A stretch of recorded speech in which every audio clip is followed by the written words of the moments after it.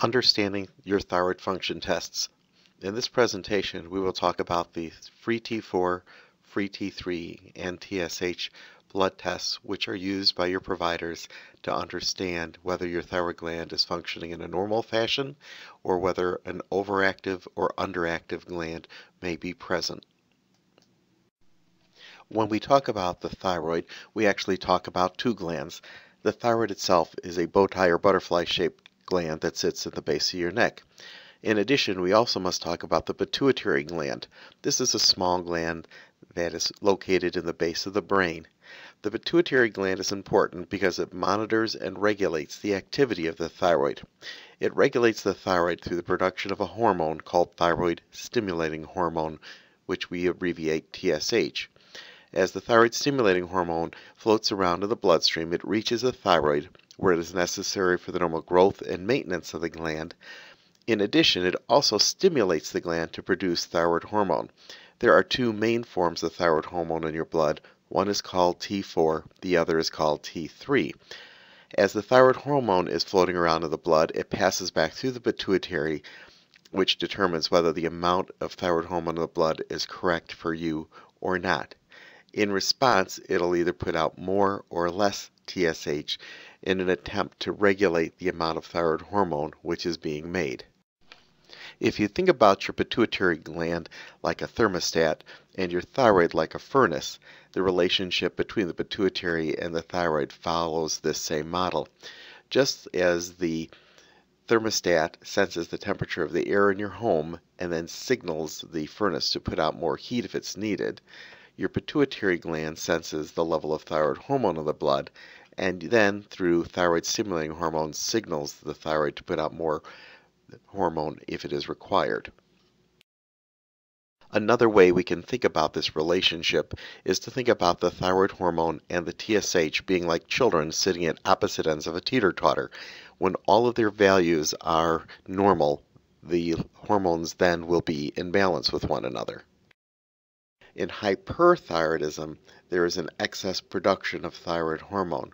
This extra thyroid hormone reaching the pituitary causes it to diminish its production of TSH in an effort to decrease further thyroid hormone production.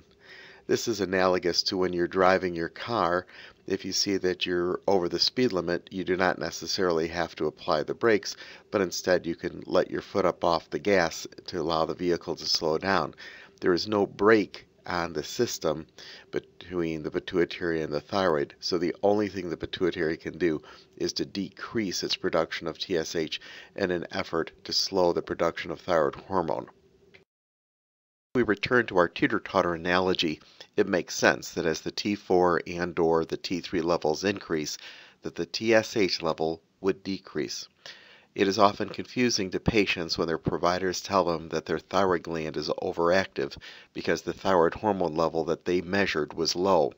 In this situation, the provider is referring to the TSH.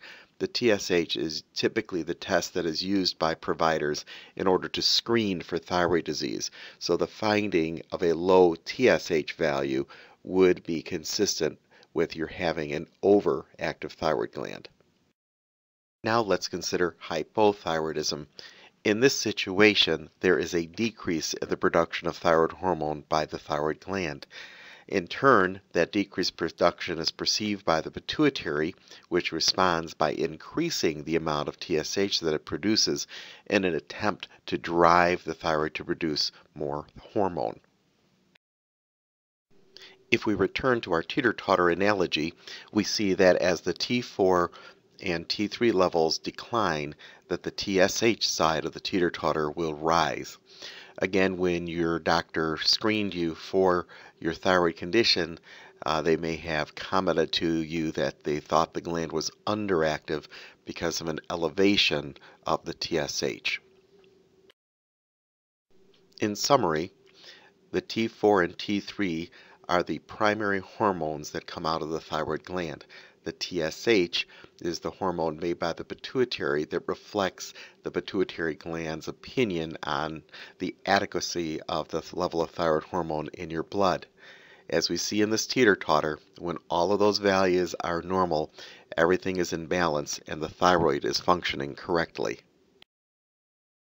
In hyperthyroidism, as the T4 and T3 end of the teeter-totter go up, the TSH level declines.